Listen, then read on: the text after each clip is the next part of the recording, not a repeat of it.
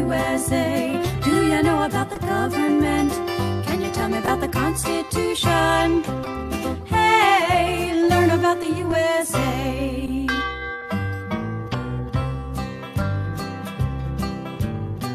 In 1787, I'm told our founding fathers did agree to write a list of principles for keeping people free.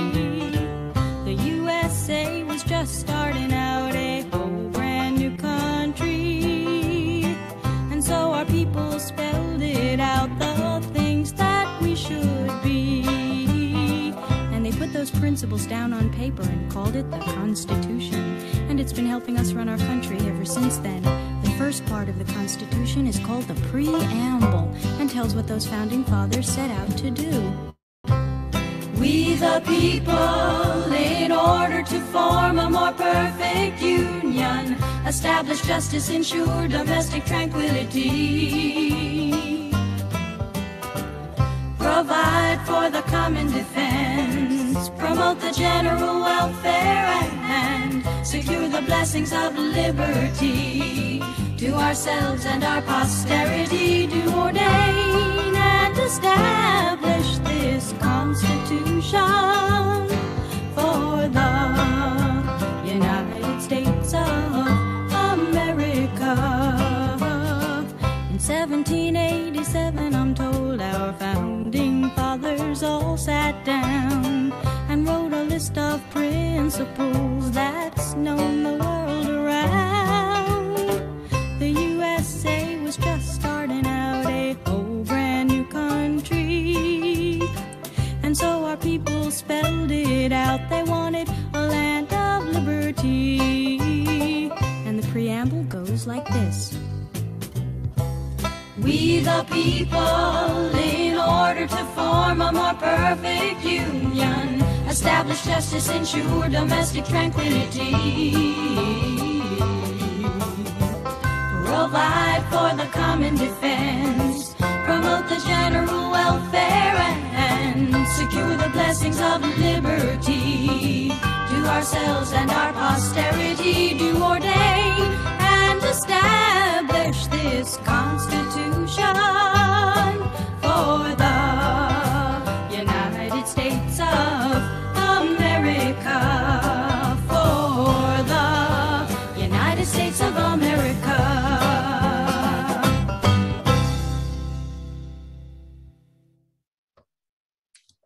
All right. Good morning, everybody. Thank you so much for spending a little bit of time out of your undoubtedly busy schedules, especially on a Friday, for us to not only commemorate and celebrate the founding of our guiding legal document, the United States Constitution, but to have a little bit more of a deeper conversation and reflect upon this in perhaps some different ways, especially when it comes to the role that the Reformation of our own law and order during the colonial era that the United States Constitution represents, but also doing what we can to understand the reverence that this document has and continues to hold, the role that it continues to play in our daily lives, and the overall makeup and our own social, cultural, and political constitution. So welcome, everybody. I am Dr. Stacy Reikowsky, the Assistant Professor of History for New River Community and Technical College. Incidentally, also teach a little bit of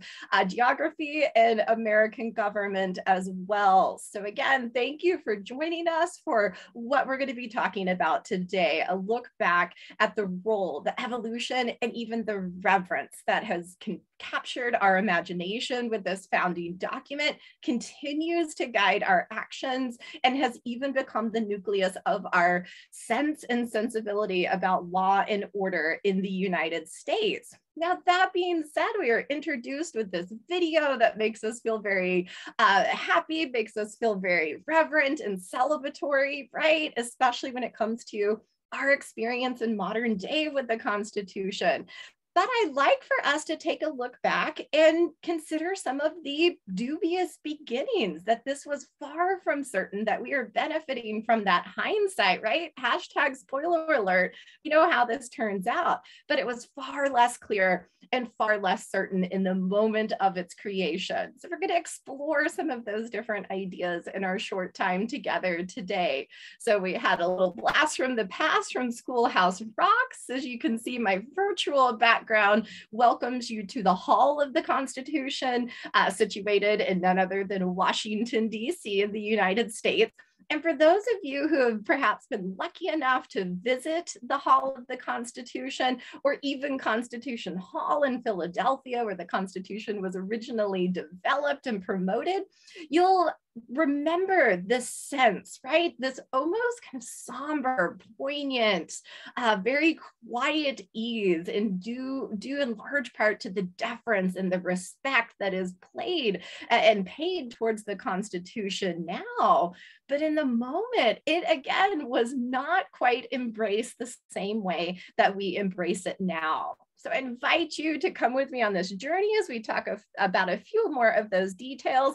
And as always, if you know me, and even if you don't, I love answering questions. I'm very passionate about the Constitution and sharing some of my thoughts. And so I always invite questions, any other comments that you would like to commit. But because we have such a short time together, we'll get to those at the end of our talk today.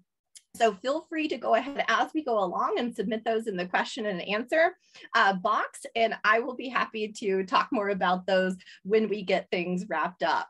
So thank you to everybody for joining us. I'm going to share my screen. I've prepared a little bit of a PowerPoint presentation to guide our activities today and some of the things that we're thinking about. So I will certainly, again, invite questions along the way and be happy to get to them by the end of our discussion.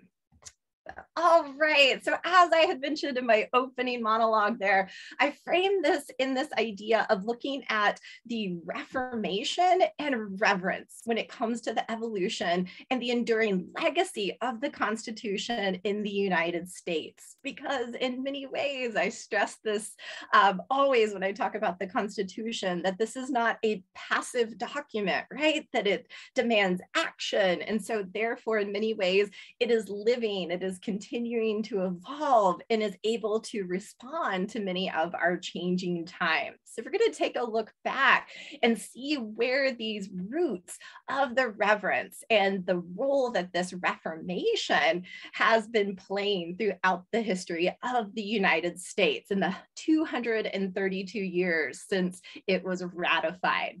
But as I'd mentioned at the beginning, this was a rather dubious start, that this was tried, that this was untested, and many of the elements were uncertain in the moment. Because we see in the short course of just a little over a decade, we go from 1776 with the Declaration of Independence, from language that begins in the manner of all men are created equal, to this far more encompassing and wide-reaching scope of we the people of the United States. So in that moment of creation, it has already been transformative and clearly opens the door for ongoing evolution and change.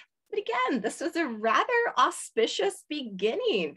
Those who had committed to the revision of the former seat of government, which were the Articles of Confederation following the conclusion of the American Revolution, were very uncertain. They'd originally been hired or commissioned to revise those Articles of Confederation. And then yet we end up with a relatively new government altogether. So there were a lot of questions surrounding the beginnings of this, that even that second constitutional convention, the Philadelphia Convention, actually had very poor attendance. There were those by the likes of Benjamin Franklin, of course, and James Madison, who were some of the big promoters of this, but other folks and these revolutionary heroes like Patrick Henry, right? Give me liberty or give me death. He said he smelled a rat and actually refused to go and represent the colonies from his vantage point. So poorly attended. It was actually conducted in secret. They met in the Constitution Hall in Philadelphia. nailed the doors and windows shut. And so a lot of people were observing this from the outside saying, what are these people doing in there? And it really invoked many questions of the past.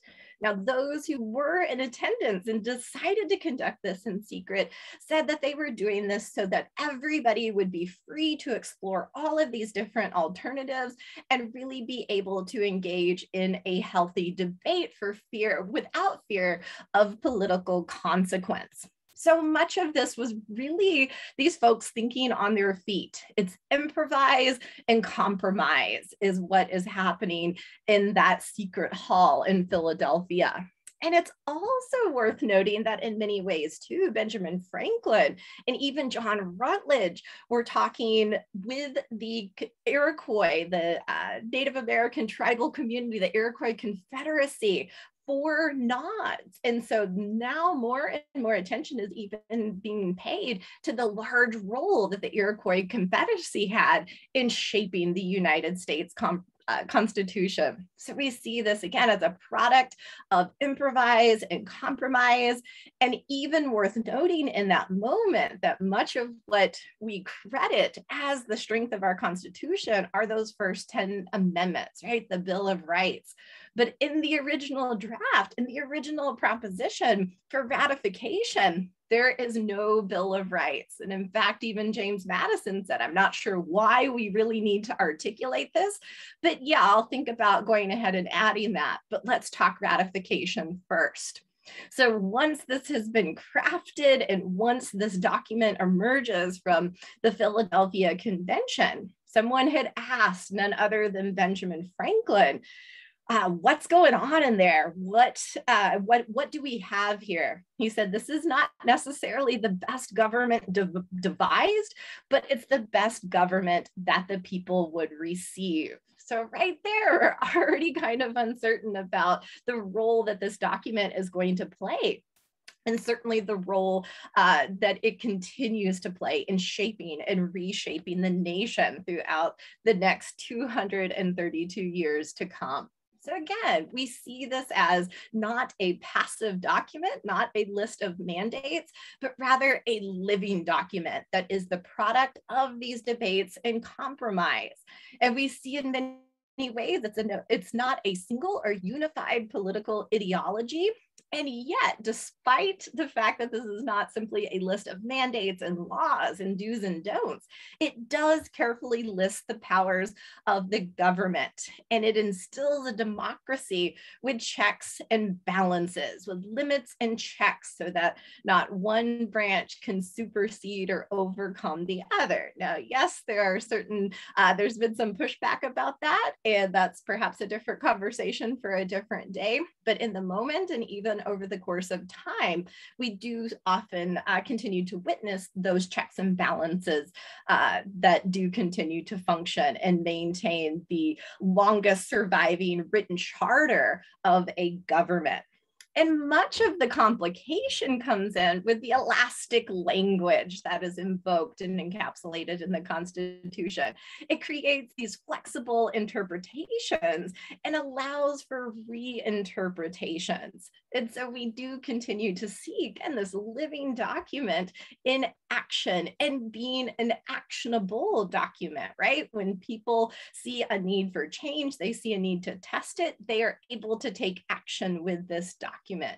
And so just some of those examples of this elastic and interpretable language, and certainly interpreted in different ways, are phrases like providing for the common defense, the general welfare, and even what is necessary and proper, right? That these things all sound fantastic, but I can nearly guarantee that all of us would have a different interpretation of what those mean and how they can be applied. And so in the end, despite some of this murkiness when it comes to how to absolutely interpret and apply the language of the Constitution, freedom and liberty to revise it, to reinterpret it, and evolve are really at the core of this document. So in some ways, some argue, and certainly constitutional scholars will say that this is nearly a perfect equation, at least if nothing else, it's very elegantly balanced. But I put a question mark on the end of that. Again, here we are 232 years later.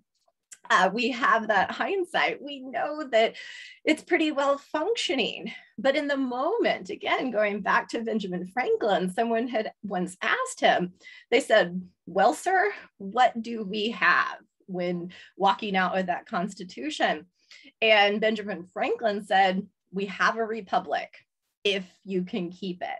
So again, really lending into this air of a living document. We'll talk about in just a few more moments. One of my favorite metaphors is that this is not a crock pot, or perhaps now in our most modern days, not an Instapot, right, or an air fryer. We don't get to just set it and forget it. And so Benjamin Franklin is very keenly aware of just how fragile this is. And especially when it came to the process of ratification, just because they have this document, again, hashtag spoiler alert, we know it's a pretty good thing. In that moment, again, the Patrick Henrys of the world were far less certain and way more suspicious about what is developing here. So ratification, actually putting this Constitution, putting those words and those guarantees into action, was going to be an uphill battle, to say the least. So they debate and they produce this document after about a year. So that begins in 1787. But now they have to get at least a majority of the states, these former 13 colonies, to sign on, to ratify it.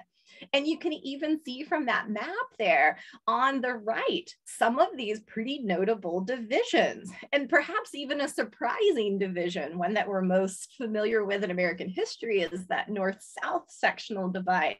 But when it came to the Constitution, you can see what's pretty notably an east-west divide of those who were favoring ratification and those who were against it. And it appears, just at least by geographical terms, more folks were certainly against it. So this creates an intense and contentious process that is clearly not widely supported or very popular. In fact, even what were considered the big states that had lots of political influence and very strong economies, like Virginia, Massachusetts, and New York, were very much against it. They felt as though they may be giving up too much of their power to sign on to this. It was going to take quite a bit of convincing, and there were quite a bit of influence against it coming out of these major political and economic centers like Virginia, Massachusetts, and New York. So they began holding these ratifying conventions. And in fact, so much so were North Carolina and Rhode Island against this idea of ratification. They refused to even call their own conventions. So not dissimilar at the eve of the Civil War, when certain states would not even put Abraham Lincoln on the ballot. We see this as a political maneuver to push back against this major motion to ratify this Constitution and put it into effect. So we see in that moment, and perhaps even over the course of time, that this does have a polarizing effect, that many are saying that in this time, we're really only seeing states united, kind of this loose affiliation, and not officially United States. So at the time, the outlook was really bleak, even though they still only needed a majority and not unanimity. There's still some issues with getting this pushed through.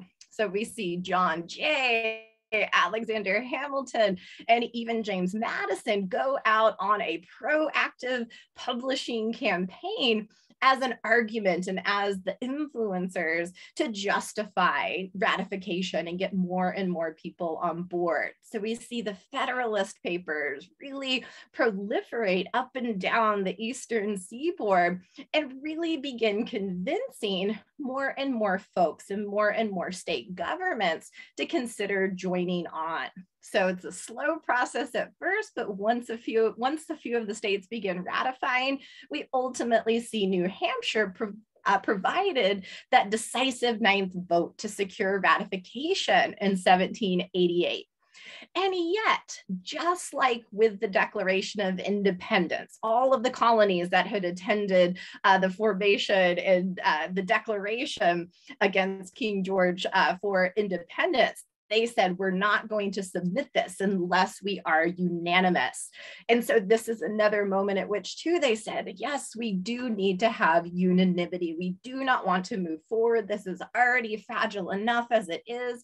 So let's be sure everybody is on board. And that is what will officially unite these states. So despite the fact that it had already gone through for ratification, there was a push to officially unite all states. Of course, took some more convincing, took quite a bit more campaigning.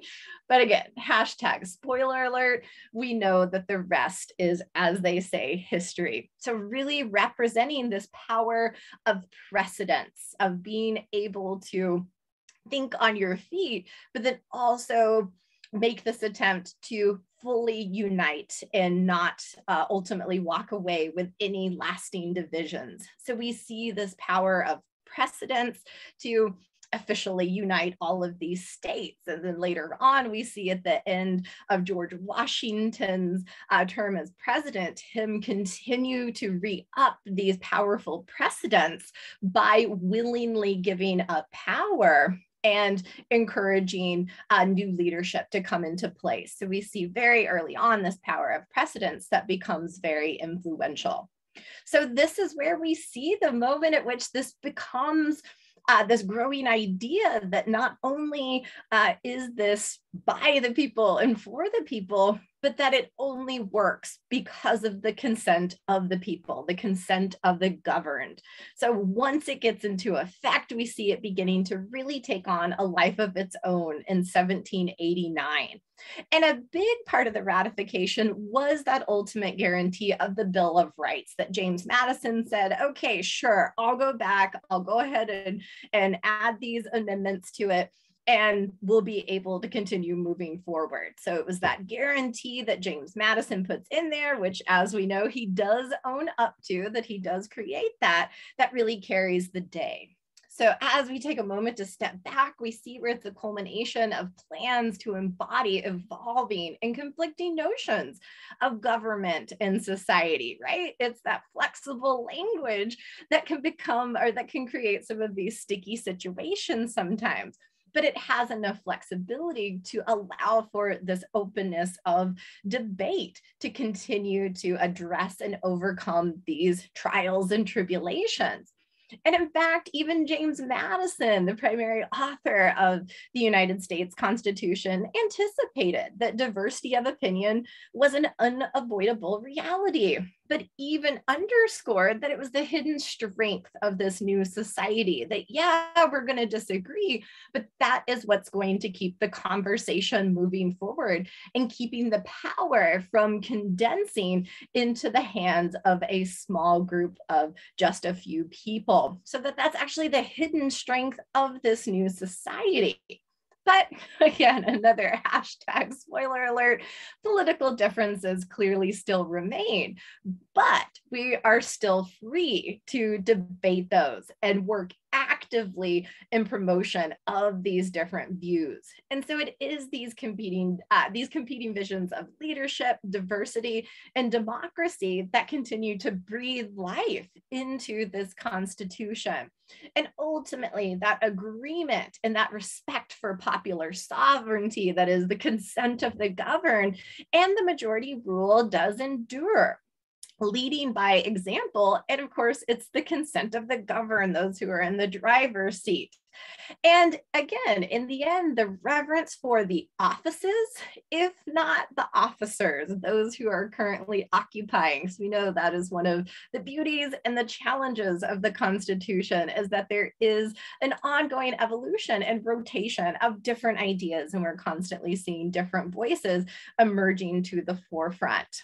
And so in the end, we see where there is this affirmation of a governed allegiance, or of an allegiance to a self-governing, but increasingly diverse Republican nation. So that's where we continue to find ourselves as well, that we are still part of that story, this increasingly diverse Republican nation, but we've got that Constitution to be that center point, that center constant for all of us to look back upon.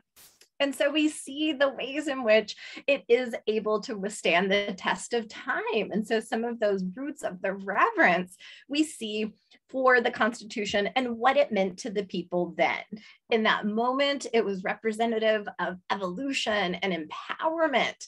And more important, perhaps just as important, is this definition of the people, that we see that becoming one of the first tools that those who had been on the margins and not within the mainstream, finding that on-ramp, that this broader definition going from all men are created equal to we the people.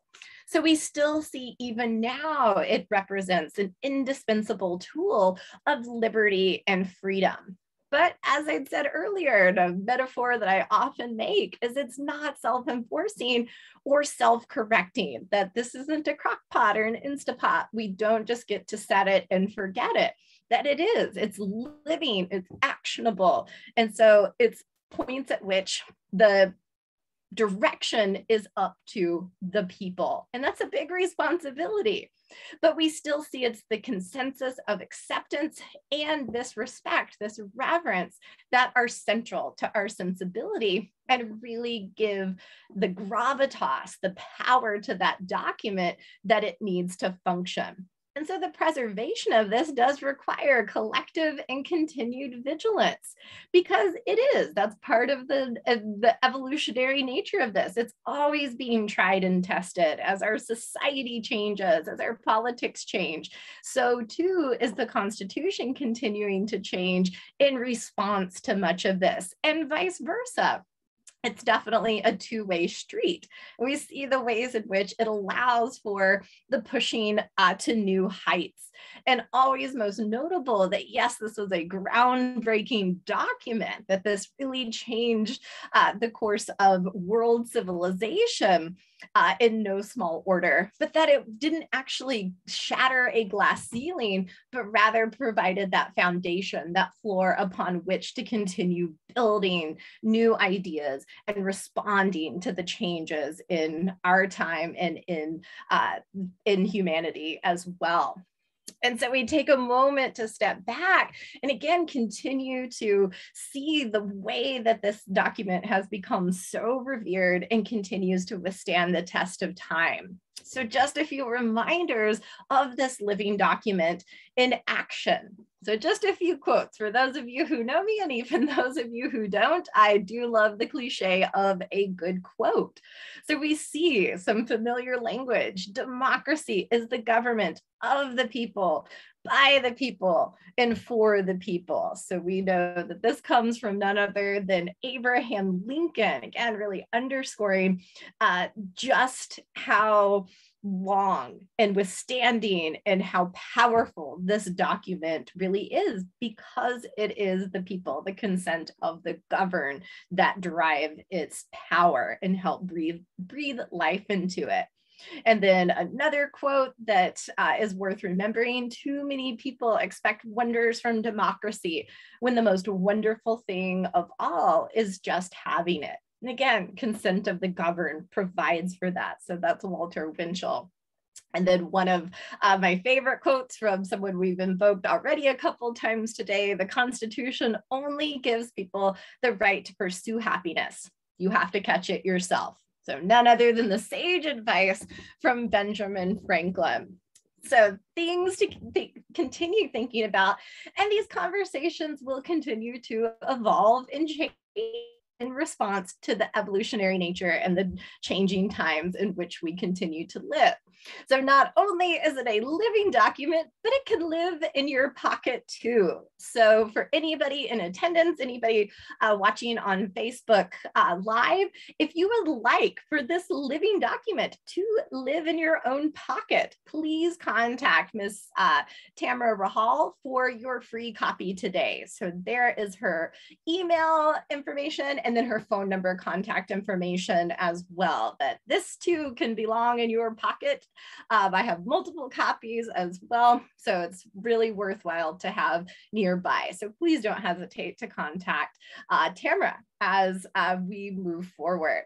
So thank you, everybody. I am going to stop sharing my screen so that we've got a view here. And I see that I've got one question. And so if anybody else would like to submit any question chat, feel free. I see we've got one here from Miss Grace King, where she says, would the Constitution considered to be the beginning of the government regulations of creating national and state laws? Yes, absolutely. That is a fantastic question.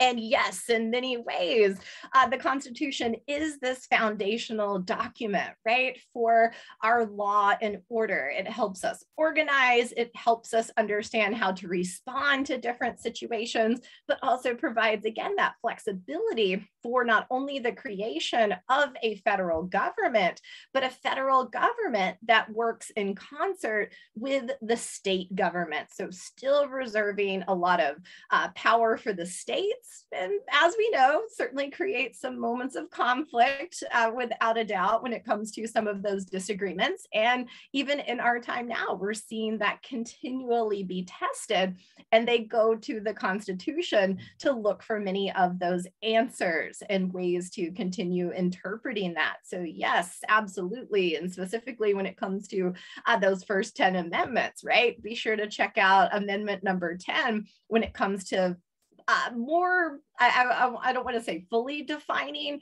the relationship between the states and the federal government, but does take it a step further to provide for a stronger definition of what the role of the federal government is versus the role of the state government and what happens if those two come into conflict. So yes, very good. It absolutely considered the beginning of government regulations or the creation of our federal government. And so again, in that moment, you can see where those who were against the Constitution, also known as the anti-federalists, were very suspicious of the creation of something like the federal government for fear that it would simply be a reinstatement of the monarch or the tyranny of the king from which they had just broken away from.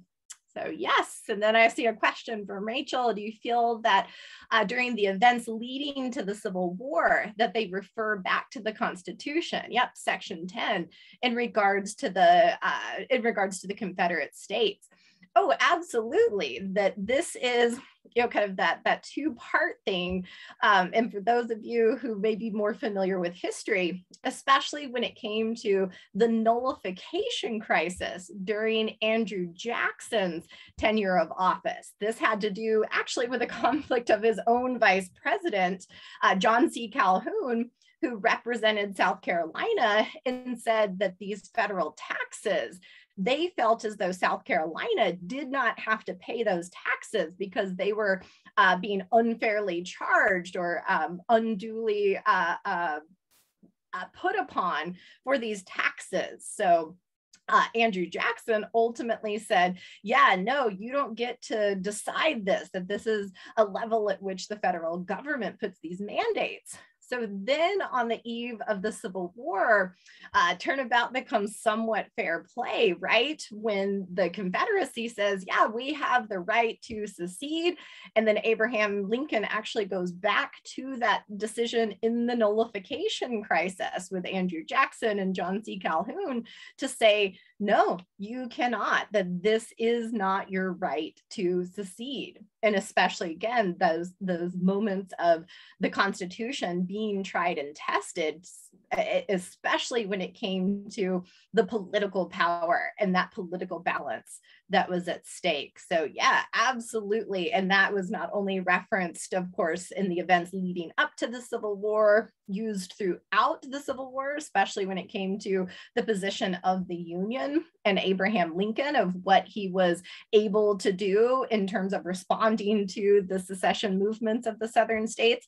But of course, even now, a time at which we are living where this is continually being tested, and we're seeing some changes at the state level that are arguably conflicting with the federal government. So we're continuing to see the ways in which those checks and balances are indeed checked and balanced in our own time. So yes, very good. Excellent. All right. Are there any other questions, comments, anything else? Once we depart, then Miss Tori will hit the switch and we will be all done. All right, I'll give it just a couple more seconds. So otherwise, speak now or forever hold your peace, at least till next time or until our paths cross again.